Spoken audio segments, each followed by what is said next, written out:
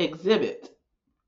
This video will introduce and discuss the second aspect of the BEAM framework, exhibit sources. Use exhibit sources to explain or interpret the topic or research question for your audience. These sources serve as evidence or an example of the point that you're attempting to make.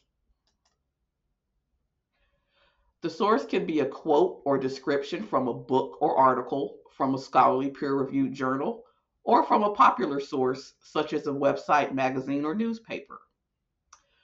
Exhibit sources also include government report data, video interviews, memes, or other forms of media that may be cited in your research as well. Many scholarly and popular sources can be found using the university library's databases, free of charge to you as a UNCG student. Sources you use should be relevant to your research topic or question. In addition to examining who, what, where, when, and why the source is relevant to your research, it can also be beneficial to analyze and determine exactly how the source is being used to illustrate a point or otherwise persuade the audience by noting the source's tone and purpose in your research writing.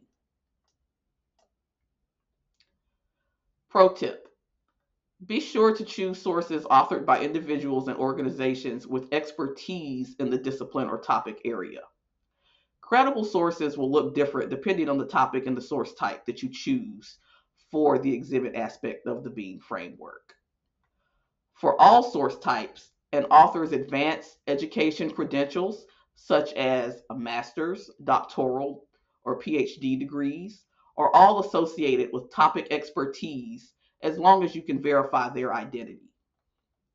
Journalists and scholars who write benefit from references or clicks on their articles.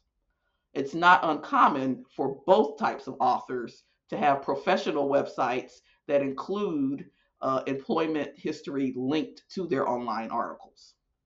For a popular source like a newspaper, magazine, or website, ideally the publication and the journalist who wrote the article should have some record or reputation of credible publishing experience. Think of publications like the New York Times or the LA Times, for example. Credible popular sources can include firsthand witness accounts of events, whether they be live tweets or a television news interview. These sources can be counted as expertise in some situations. If you want to use such a source and are unsure about its credibility or how to cite it, consult with your instructor or a librarian. Suppose I was researching the topic of Black American women's maternal health, looking for examples or evidence of their health outcomes.